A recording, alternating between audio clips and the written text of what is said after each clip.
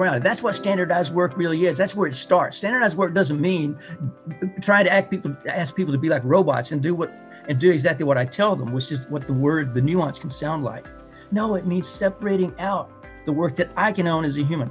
So then we can have the flow of work, the flow of production will stop for any kind of abnormalities. That enables each person to be the entrepreneurial owner of the quality output of whatever the work is that they're doing.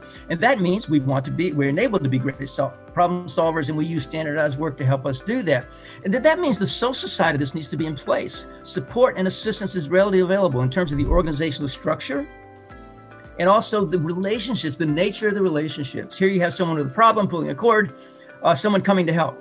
So the attitude of that person coming to help is going to determine everything about the attitude of the person doing that work. We talked about fear before, whether it's psychological fear, psychological safety needs to be in place. So for this, what looks like a purely technical, simple system to work,